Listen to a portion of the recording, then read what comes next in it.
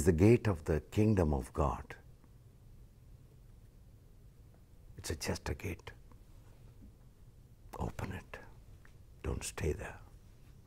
It's enough, we stayed enough.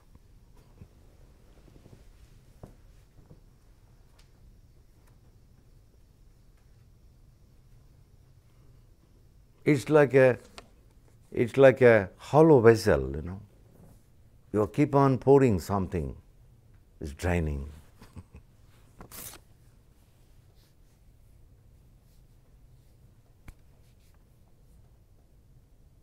You don't watch the hollowness down, you keep on pouring. Your intention is to fulfill, it will never fulfill.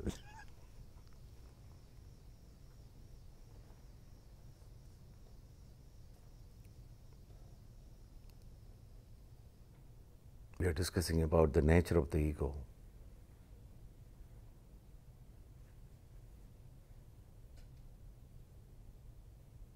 Instead, we can just make a little spiritual practices like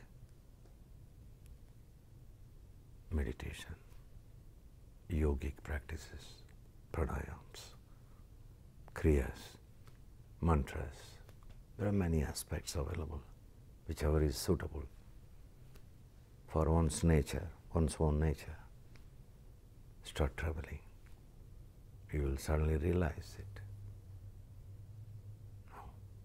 It's like finding a big treasure overnight. It's such a gift.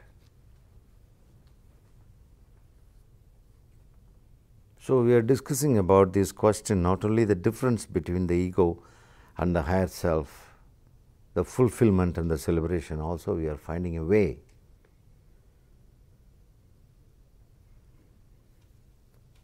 how to be there, how not to deviate from there. No? How to be there, how not to be deviated. It's very important because there are so many distractions around us, so many colorful attractions. All attractions are distractions.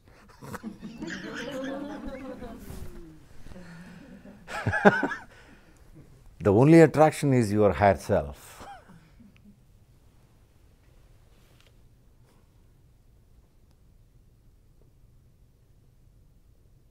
The so-called attractions are attracted in the very beginning and they are painful in the end. But the attraction within you as higher self, it will not attract in the beginning. It will be a boredom. That's why many people, they call meditation is such a boredom for them. Meditation is such a boredom in the beginning. Because there is no much of attraction in meditation. What are we doing? Just closing our eyes. Preventing to see so many beautiful colors around us.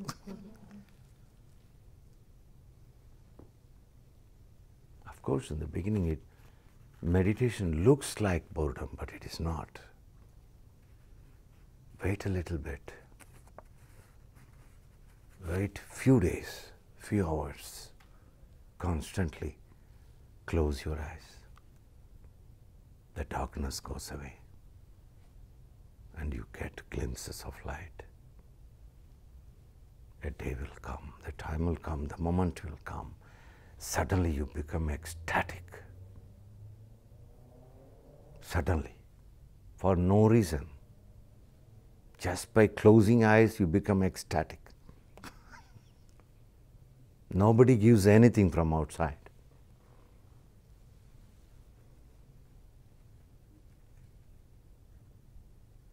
No need to give any gift from outside. You have such a beautiful gift within you. Your higher self is such an incomparable gift. Because the gift is also called God.